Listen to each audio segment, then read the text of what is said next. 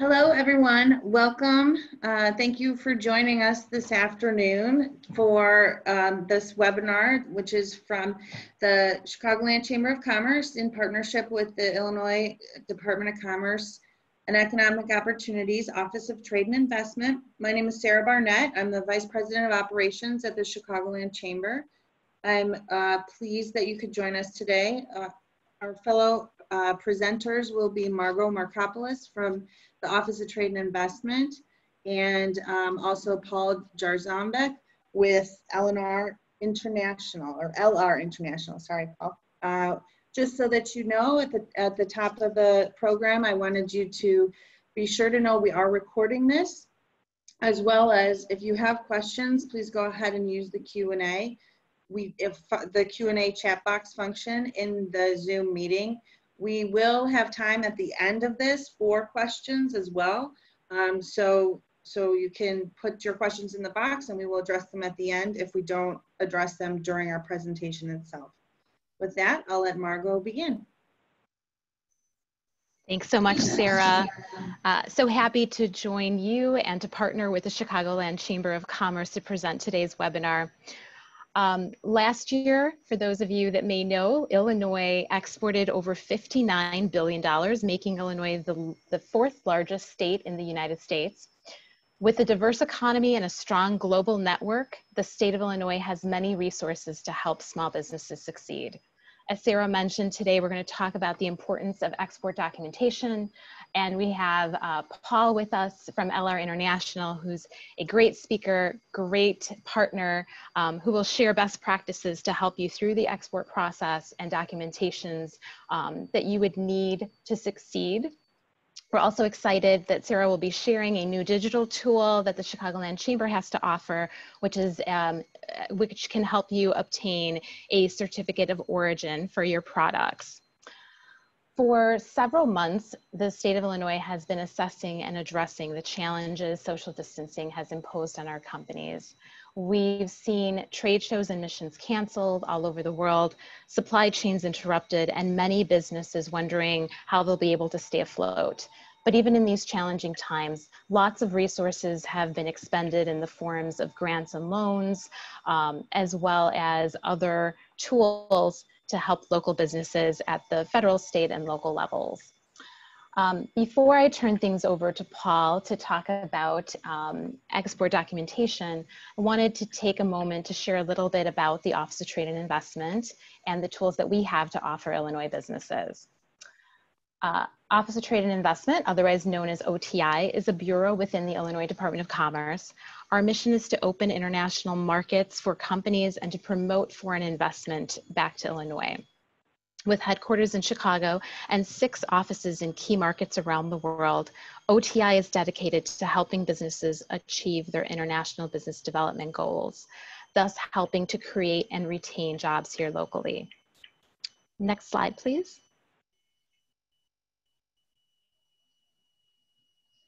And one more.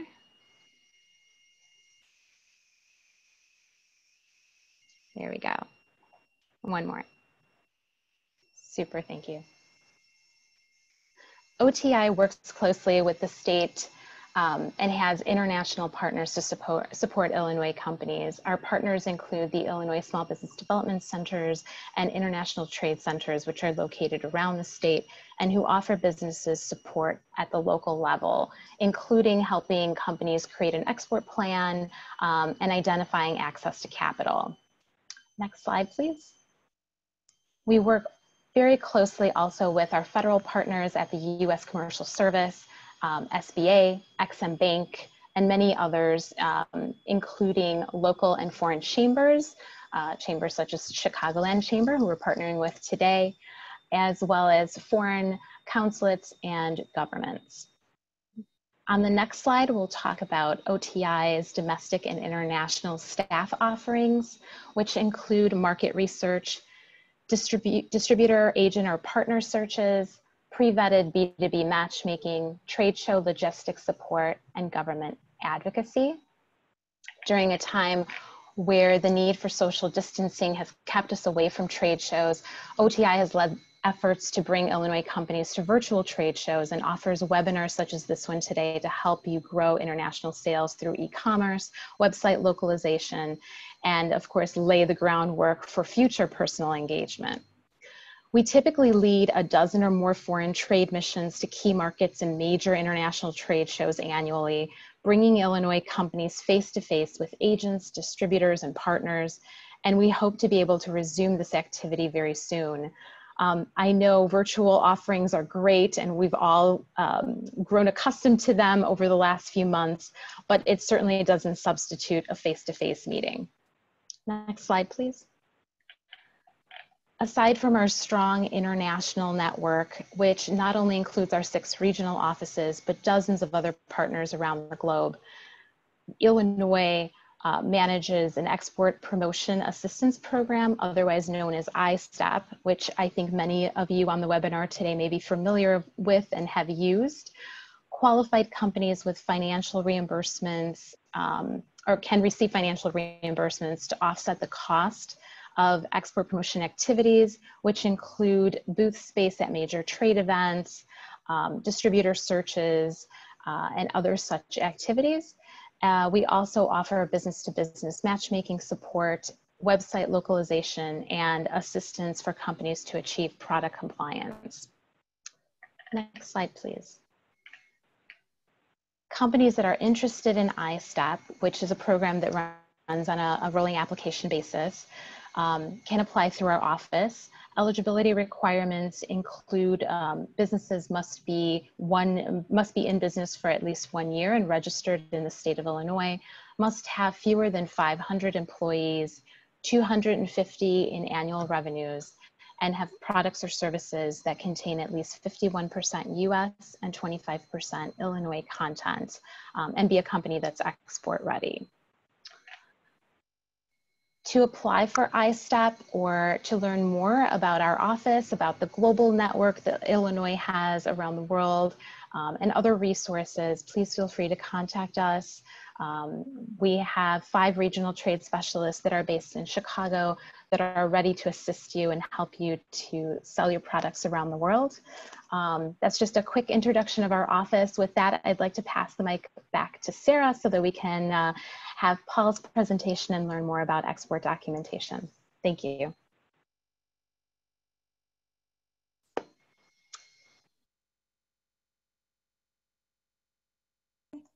Thanks, Margot. Mute. Now we're gonna head over to hear from Paul, and so he can talk to you a little bit about export documentation and best practices. Thanks, Paul. Okay, well, thank you to Sarah and Margot, the Illinois Department of Commerce, OTI, and the Chicagoland Chamber of Commerce. Appreciate the opportunity to be with you today. Thank you all who are on this webinar for being here this afternoon. We're glad you're here. We're hoping that the information will be really useful. I'm quite proud. I've lived in Illinois my entire life, and our business is in our 32nd year of operation here in Illinois. Quite proud of the team that we have in Illinois.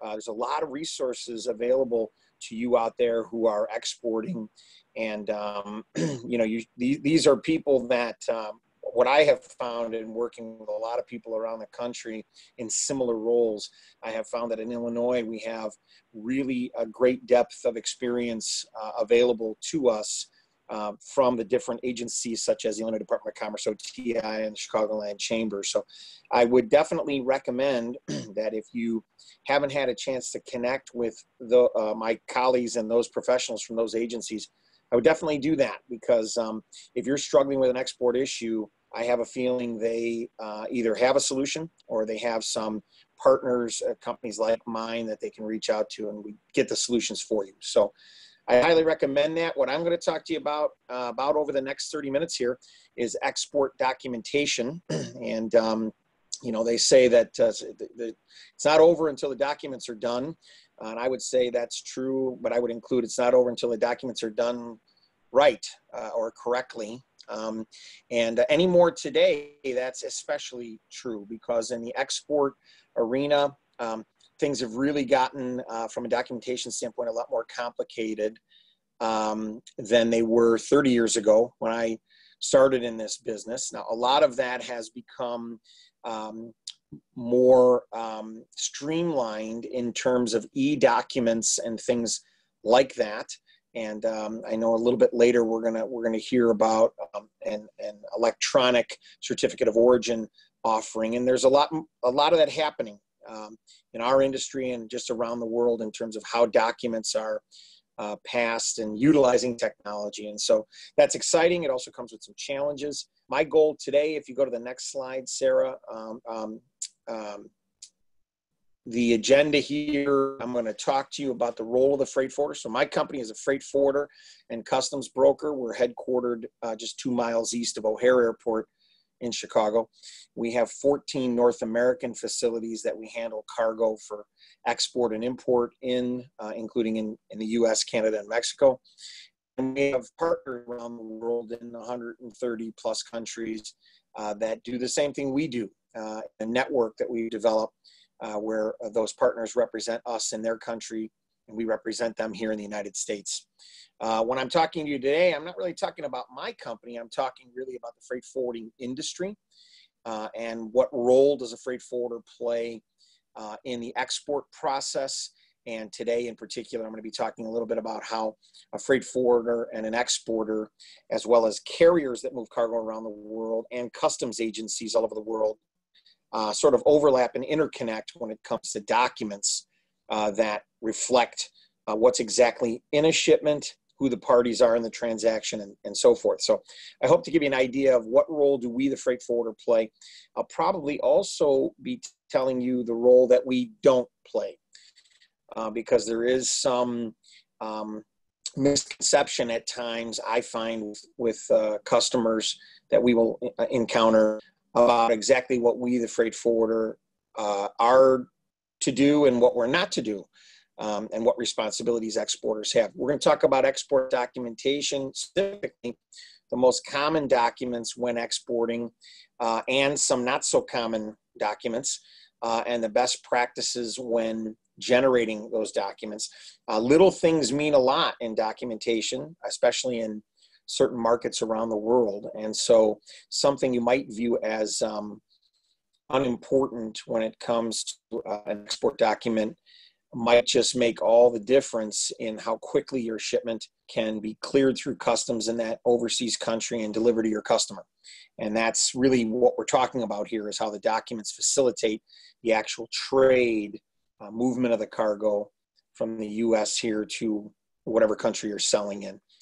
I'm going to talk to you a little bit about how to choose a freight forwarder, best practices in looking at a freight forwarding partner. If you're exporting around the world, you need a good freight forwarder or maybe a couple of good freight forwarders. It's no sin to have more than one. Freight forwarders, like any other company, can't be good at everything. Some are good at a lot of things. Some are really good at just a few things, and that's their whole purpose, how they've set up their company and marketed themselves and so forth. So talk to you a little bit about how to choose a freight forwarder, and I'll let you know a little bit more about my company and what we do. I'm certainly available to you after this webinar if you have questions, just academic information and so forth. You can certainly email or call me, and my information will appear at the end of this, and that would be no problem. So next slide, please. So the role of the freight forwarder, a freight forwarder, if you think of a travel agent, back in the days when travel agents were a little bit more prevalent. Today, there's a lot of online, opportunities when setting up travel. But really, the concept of a travel agent booking a trip, a vacation for you maybe, and letting you know the various things that will be required, not only from a documentation standpoint, but certainly from an immigration perspective, and the scheduling of that trip. Maybe you're going to travel here or there and take different modes of transport, trains and planes and buses, and a travel agent would help someone make all of those arrangements. A freight forwarder does the same thing.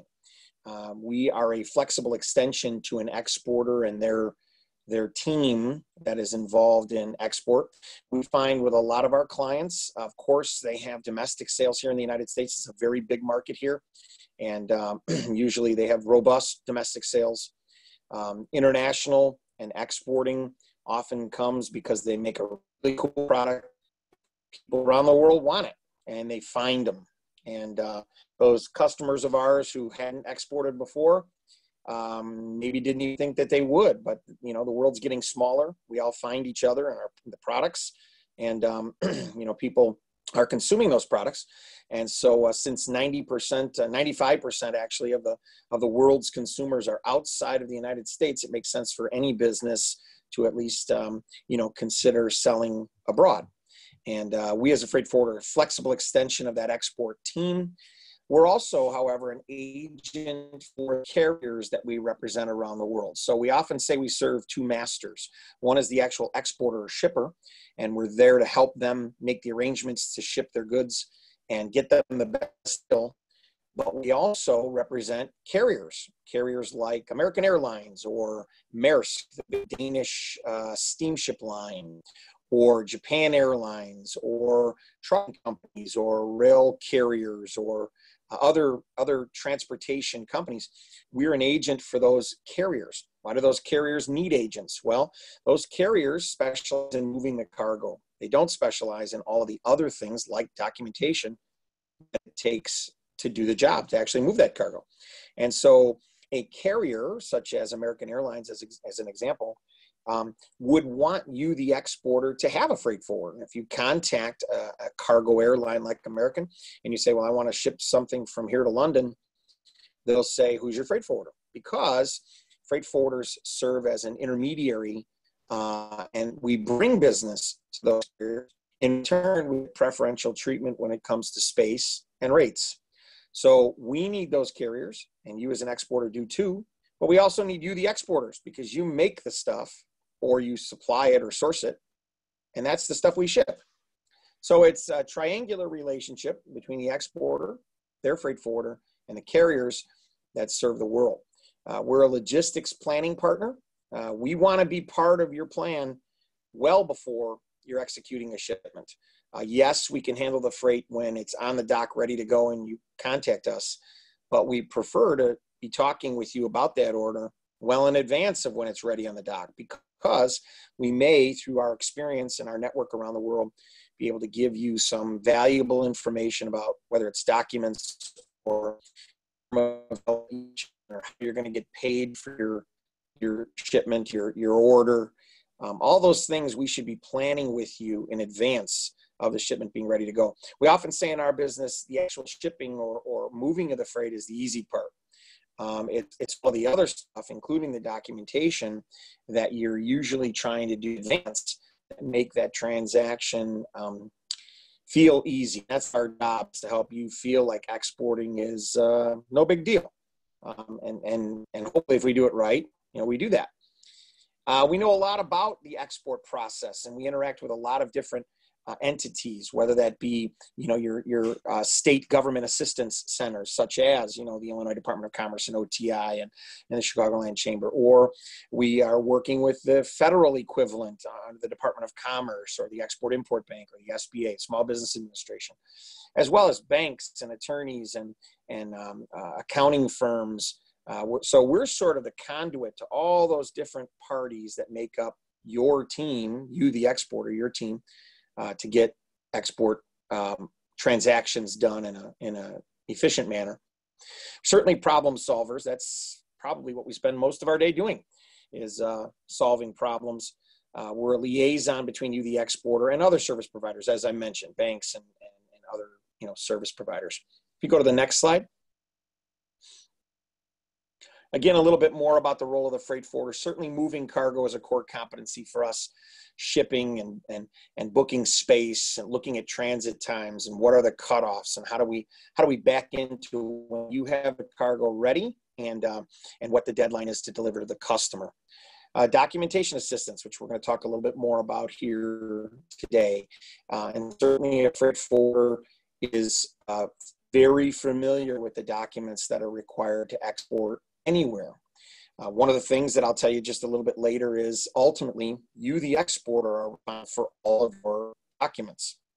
There isn't a document that a freight forwarder completes that is only their document, not even the transport document, because if you, the exporter, are the shipper on that transport document, you bear some joint responsibility for everything that's, and we'll talk about that a little bit more later. So it's important to know that while your freight forwarder can absolutely help you with documentation and should help you with documentation, ultimately you, the exporter, are the either the sole responsible party or you're sharing responsibility for certain documents.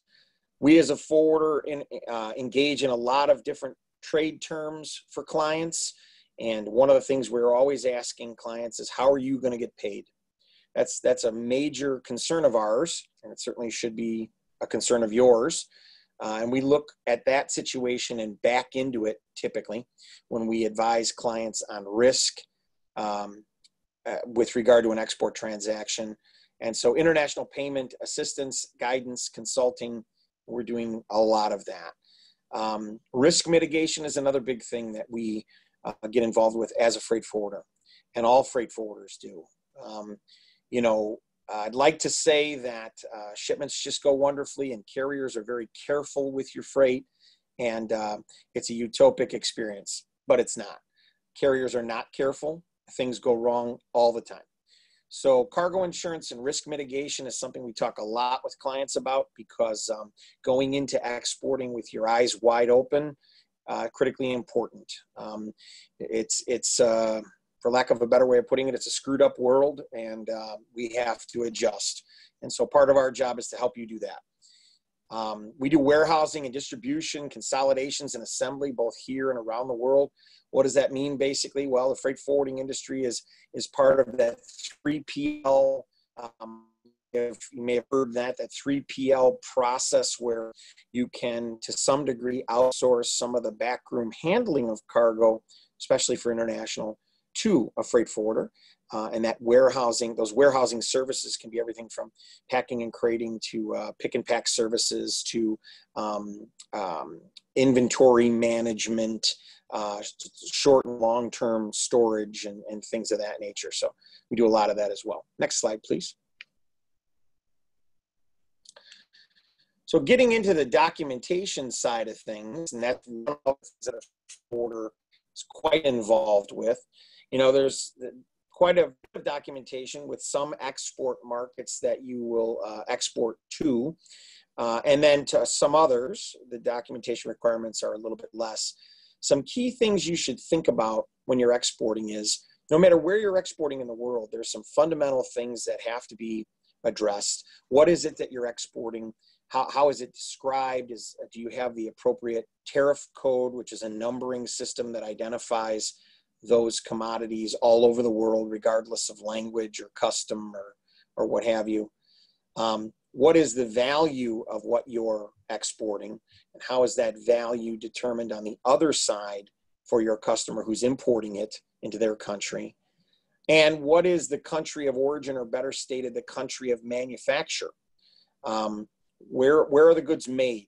And in today's economy, that can be a combination of places or origins, and it's important to define where those goods are made, because there are many free trade agreements that many countries have with each other all over the world. And if it's not a free trade agreement, there are bilateral and even multilateral agreements that provide preferential treatment to goods made in certain places. These are countries that want to do more business with each other, want to trade more, and have come to an agreement of one sort or another to do that. And there are many all over the world. The United States alone is involved in, I think it's 22 free trade agreements, around the world. So identifying your commodity and having the correct tariff code, valuation, and then country of origin or country of manufacture, critical points.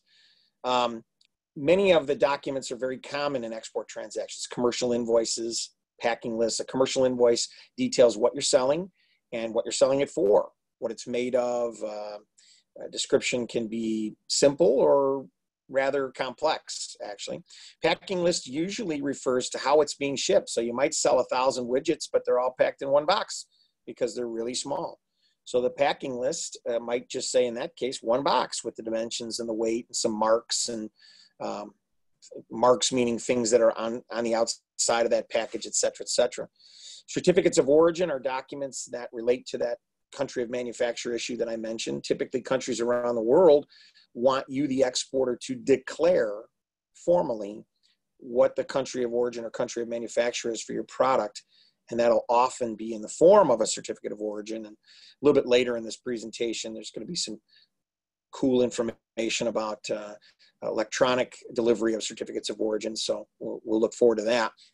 Shipper's letter of instruction is a document between the exporter and the freight forwarder, giving that freight forwarder not only instruction about the shipment, but also defining the description and tariff code and value and all these things I've been mentioning about the shipment or the product. And also letting the freight forwarder as well as the U.S. federal government know that the shipment, let's say, does not have any restrictions in the form of export licenses and things of that nature. Insurance certificates and transport documents are kind of as they say. The transport document is that document that relates to the actual movement of the cargo, airway bill or ocean bill of lading, truck bill of lading, that sort of thing. Insurance certificates are when the goods are insured. There's a document that proves that they're insured. Some specialized documents, again, when there are free trade agreements, there's usually specific certificates of origin that relate to those free trade agreements. So back in the day, it was the NAFTA certificate of origin. Now we have the USMCA certificate of origin, and other free trade agreements like with Australia or Israel or Korea. You know, we have these agreements out there. In some cases, there are specific certificates of origin that relate to those trade agreements. Other specialized documents, carnets are a that allows goods to not go through a formal customs process in the destination country, usually related to things like trade shows or a temporary import of those goods into that foreign country for demonstration purposes or things of that nature. Big users of carnets are sports teams. When they go, let's say, from the US to Canada, all their gear isn't really being consumed in Canada. They're using it for the games that they're going to be playing up there. And carnets are a way to let Revenue Canada, the Canadian Customs Service, know that this stuff is not staying in Canada. While the team leaves, the sporting equipment's going to leave, that sort of thing. Things like certificates of quality or beneficiary certificates, those are very specialized requests from customers that want to know a little bit more about the product, or it might be specific to certain products. And export licenses, of course, the US government has certain restrictions on certain commodities and to some areas of the world, or even certain individuals or companies around the world. And you have to seek permission from the United States government in order to export to either that country, to that customer, or because of your actual product. And licenses are granted in the form of permission from our government in order for you to make those exports. So some common documents that we see with every export, and there's also some specialized documents that are not present with every export, but are there with some exports. So in a freight forwarder, you know, I won't say we've seen every document, we've seen and done it all, but I would say that if you're working with a good freight forwarder, they've probably seen and done most everything as it relates to documentation. So if you're confused, they should be able to help you. Again, a real key is to be working with your freight forwarder early in the process. If we're at the 11th hour and there's a documentation problem, no matter how good the forwarder is, it's going to be hard to fix something, you know, at that point. So good to cover that in advance. We can go to the next slide. Again, a little bit more about documentation. You've got the common documents. You've also got the sort of a little bit more exotic documents. There are also documents that are generated by a third party that neither you, the exporter, nor your freight forwarder have any real jurisdiction over. These can be difficult not only to get, but also to control the exact content of those documents. That can be a little problematic because, again, you're relying on a third party to issue a document, in some cases in a very specific way with very specific wording, and it can be challenging. So you want to be careful when those documents that are generated by a third party are infused into an export order that you're working on. You've got to ask yourself, do we think we can actually get this document, and can we get it in time? And if the answer is no, or we're scratching our head, we don't think so, you might want to try to negotiate the document out of the process, if at all possible. Some examples would be some documents have to be legalized, that is, approved and stamped by an embassy of a foreign government here in the United States. We see this a lot in the Middle East and in some countries in Latin America. And it's essentially the first step in that country's customs clearance process. And their embassy here in the United States, typically in either Washington or Houston, places like that, they review the documents and they add their certification in the form of stamps to those documents, which are then sent overseas to the customer, who can use them with their customs service to clear goods in their country. So it's a rather involved process. Inspection reports and carrier certificates. Some countries, a good one is Saudi Arabia. They typically require a SASO inspection. Inspections, certainly with some products that fall under a category similar to our UL Underwriters Laboratory category here in the United States. They'll require inspections of those products here in the US before the goods ever ship to Saudi Arabia. That inspection is a little bit cumbersome to schedule. Of course, there's some timing associated with it, and then there are reports that are generated, and those reports are critical to the actual customs clearance process in Saudi Arabia or other countries that require this. Export licenses, I mentioned, that's something that the U.S. government issues or not. When you ask for permission, it'll either be granted or it won't. And if it's not granted, then you actually can't make that export in that situation. When you're exporting under certain unique circumstances, such as a letter of credit, if maybe this is the first time you're exporting to a customer, you want to make sure you're going to get paid, or when you're insuring your receivable internationally, and you can do that. You can buy insurance when you sell to a customer somewhere around the world, and you're maybe a little concerned about being paid. You can buy insurance that will protect you, but there are documents that have to be provided, both in the case of a letter of credit or in the case of receivables or trade credit insurance. And those documents have to be right. And if they're not, then your payment could be in jeopardy. So that's also something where a freight forwarder can assist you, with those specialized documents. You can go to the next slide. This is a graphic that sort of lays it out for you, including a lot of the typical documents that would frame out an transaction. You can see you, the exporter, there in the center here in the United States, have overlapping responsibility for just about everything. Now, that doesn't mean that you're necessarily going to generate every one of those documents, although many of them you, the exporter, would be generating. But again, there's some overlap there with your freight forwarder and even your customer overseas. And then some things that your freight forwarder and your customer overseas do that are independent of you, the exporter. And so it's important to know your role, but I would say don't let this graphic overwhelm you like, holy smokes, I don't want to do this.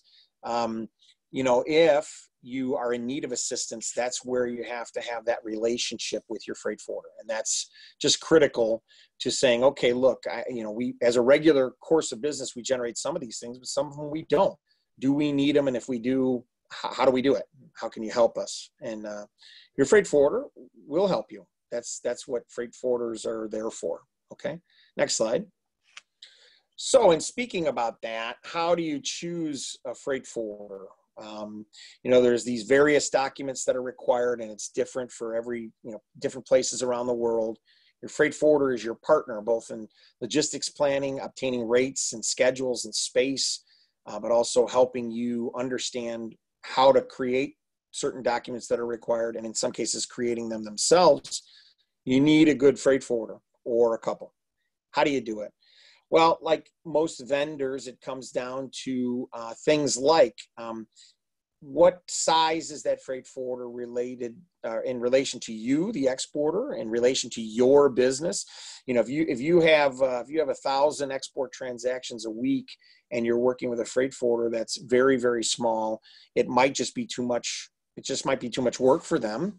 By the same token, if you have 2 export transactions a year and you're working with a very, very large freight forwarder, it might not be enough for them to give you the kind of attention that you need.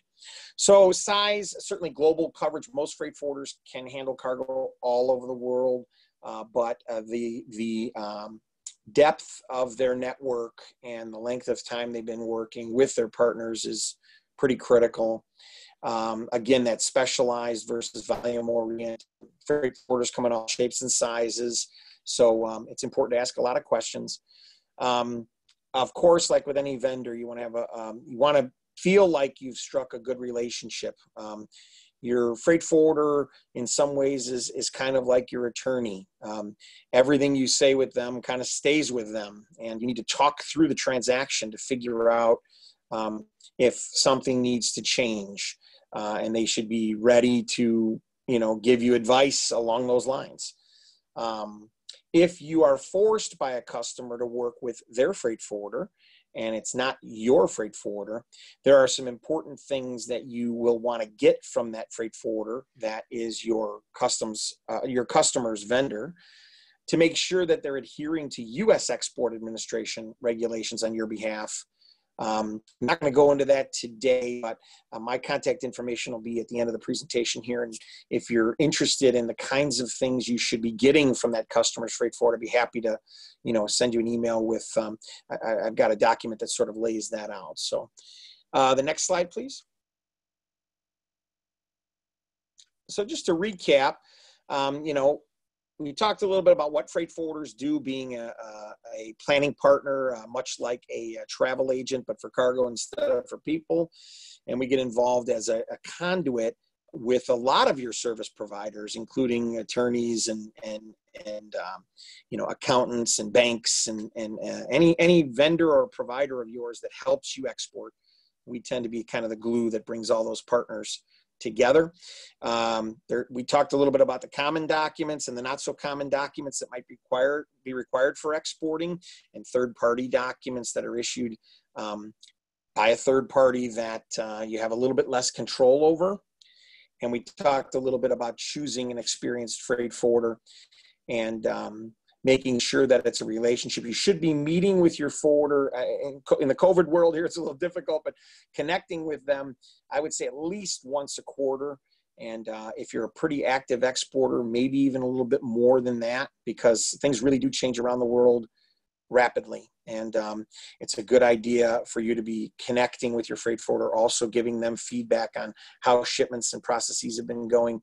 Like any business, a freight forwarder wants to improve, and we're certainly not infallible.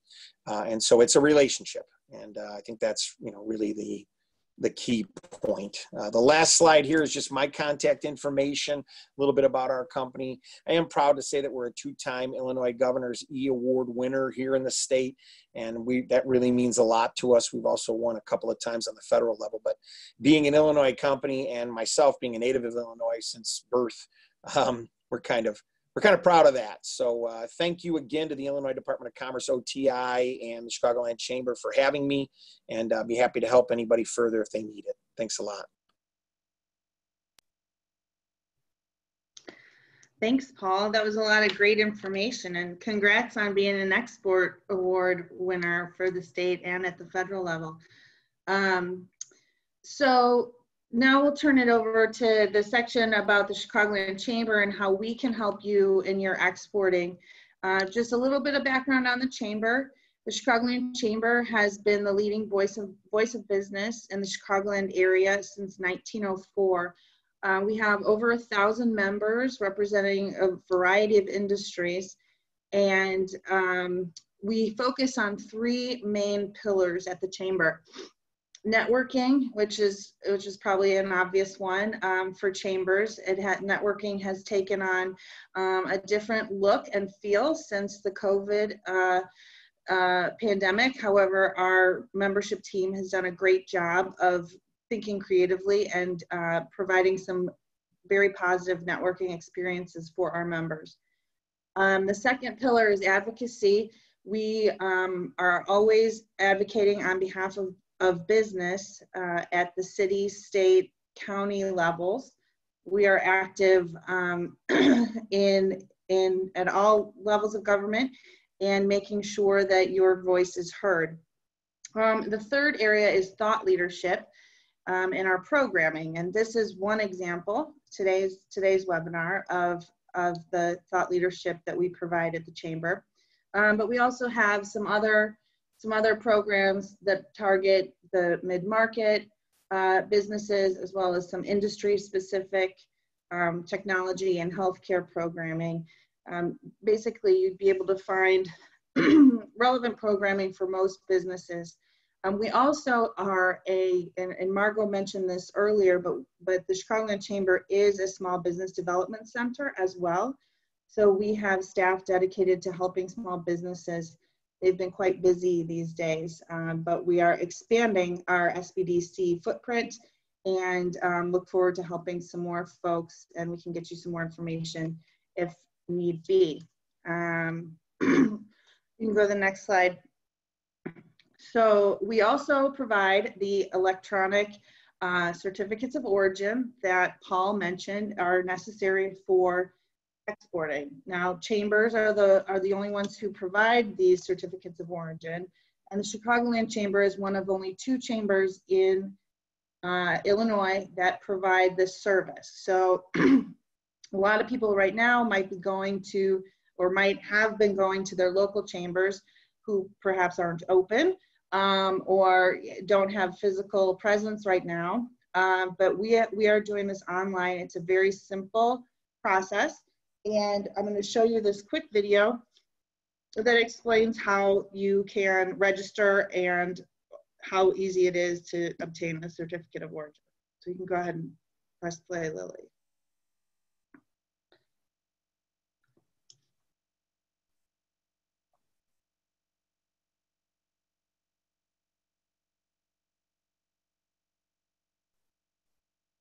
Okay. So thousands of companies use this product to digitize their trade and export documents.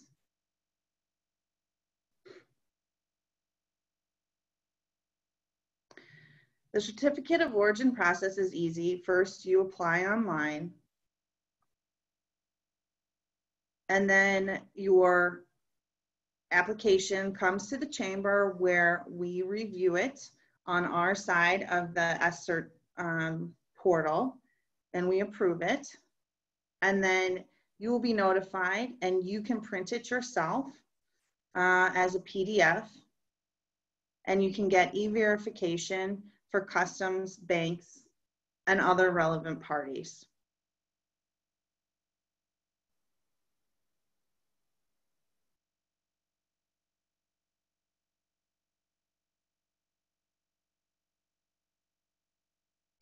So this is the portal that you'd be using. You log in and you use the active applications page as your main control panel. You select certificate of origin, and then you're on your way. You enter basic information about your shipment, select a consignee or add a new one,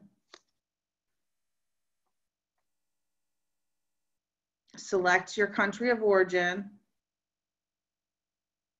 and enter your transport method.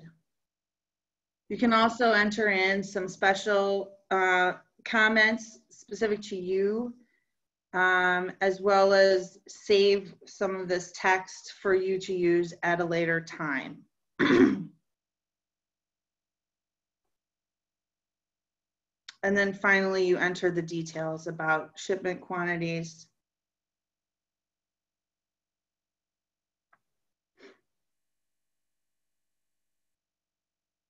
You go ahead and submit it, and it uploads to the chamber.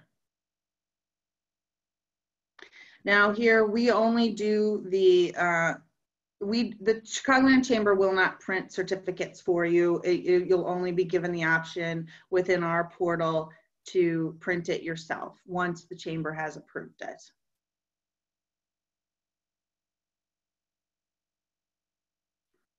You pay with your credit card and you can save it on file to use in the future. It really is a simple process.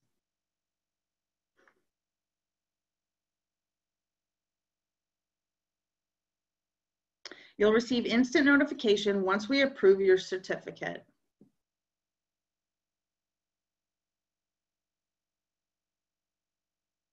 And you can see that you can go ahead and print your certificate of origin.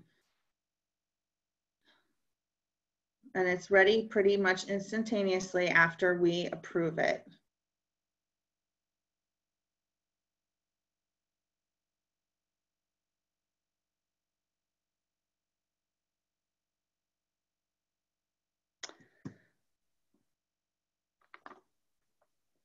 There's an archive within the system so that you can look back onto your past shipments, and it's one easy place to find them all. As well as a data library to help you with reporting tools, so you can sort it in different ways and help you with management of your exporting. You can also use it to add other users so that you have multiple folks at your company who are using it, and then you log out. Now, the Chicagoland Chamber is not accredited by the International Chamber of Commerce.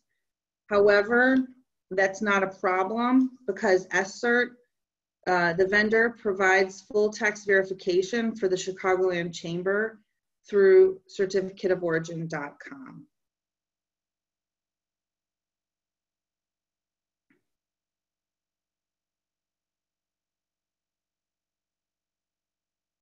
And then finally, there's options for for frequent exporters and forwarders that include interfacing with your corporate systems, the ability to extract data from your invoices, a freight forwarder module allowing forwarders to support an unlimited number of exporters through multiple forwarder stations, and the ability to upload pre-formatted certificates.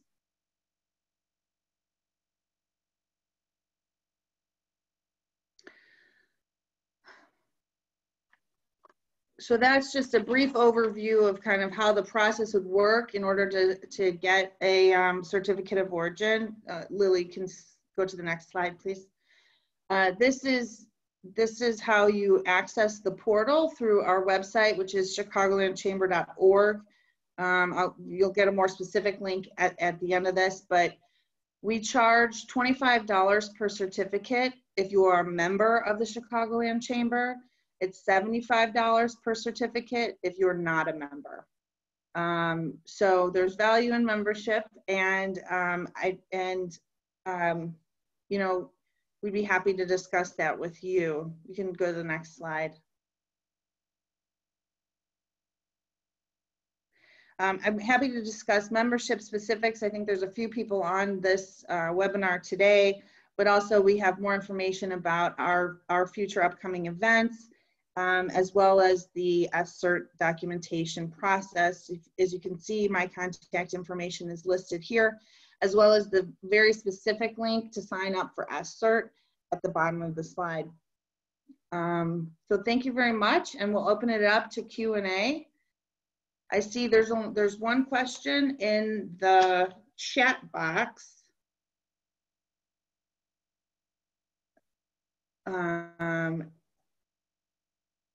Oh, okay, it looks like Margot answered it, and Paul.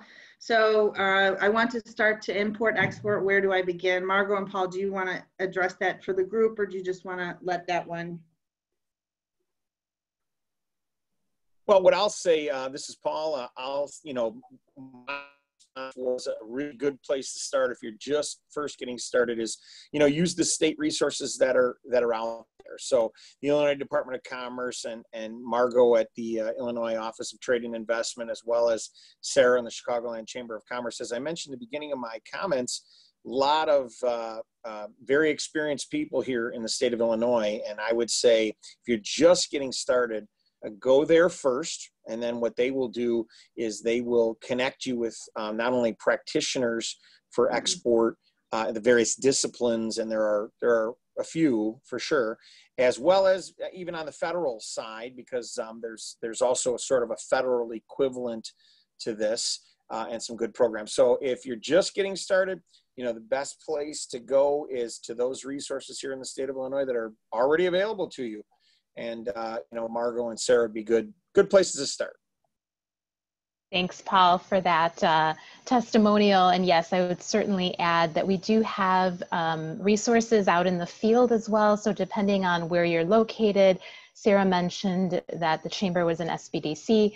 We have a number of international trade centers as well that are located around the state of Illinois that can really help focus on helping develop an export plan or access to capital. So we really do spend a lot of time walking through a company's needs and the resources that are available through not only, as Paul mentioned, the state, but also our partners with local government and federal government and private partners as well.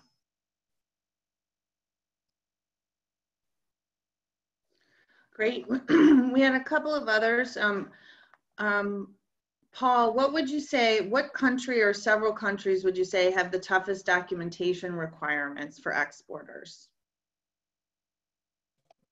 Well, that's a good question. I mean, there's some that are pretty easy, like exporting to, let's say, the UK or a place like Germany or actually even China, although China is starting to get a little more complicated these days, mainly because of the sort of tit for tat, not so great relationship that the U.S. has with China on trade right now, but historically anyway, not that terrible. As far as the most difficult ones, I mean, the first one that pops to mind is Brazil. I would say Brazil probably has the toughest import requirements of any country in the world.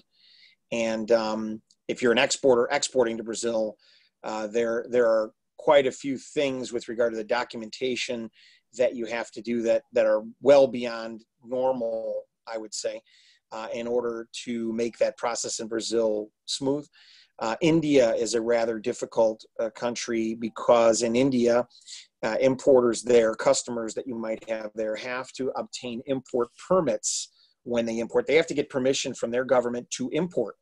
And when they do that, these specifications laid out in the permit are how the transaction has to occur, but often the U.S. exporter is not aware of every little nuance of that import permit. And so the question is, does your transaction and the documents associated with it actually match that permit perfectly? And often the answer is no. So India can be very difficult. Russia is another very difficult market with very specific requirements on documents that are not typical. So if I was to name three, Brazil, India, and Russia, and there are others, but those come right to mind. Okay. What would you say is the single most important attribute for a freight forwarder should have that would make them a go-to choice for someone who is looking to export? Well, it depends on your exact product. So I would say the key attribute is flexibility. You want an organization that's able to adjust depending on your situation.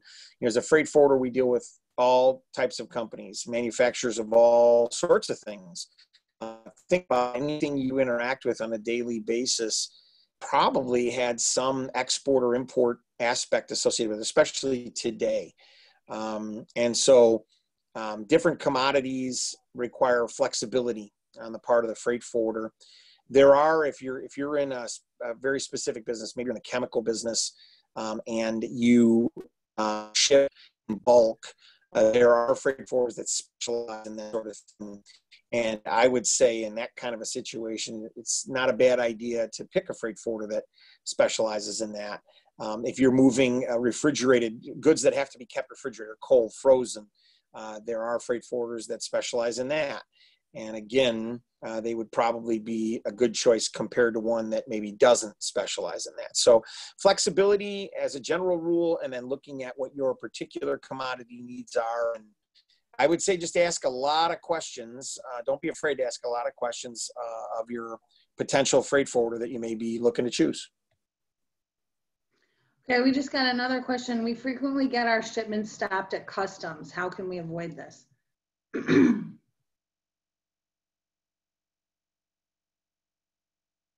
Well, where do I begin? Sorry, I was on mute there.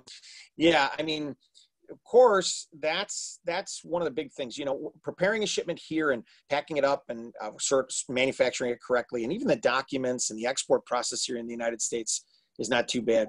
Where the rubber really meets the road is when the shipment gets overseas and it has to clear customs in that foreign country. And once it does clear customs in that foreign country, then the delivery to your customer is back on the easy side of things. And so probably the single toughest part about an export transaction, if all those other things are equal, is the actual customs clearance process overseas. There are many things that can affect it, but I will tell you this. If you're pretty consistently having a holdup in the customs clearance process, I feel like there's something about those foundational issues that is amiss. Foundational issues meaning classification. What are you shipping and are you declaring it correctly as far as the tariff code and the description? Valuation, how is it being valued and how do your documents lay out that value so it's clear to the customs service overseas? And country of origin or country of manufacture. Usually when there's a problem with a customs clearance overseas, it will have something to do with one of those three things. And then of course the proofs in the documents. So I would say if you're having a consistent recurring issue, certainly get with your freight forwarder. If you're looking for an independent opinion, you can contact me and I'll weigh in just with an academic response.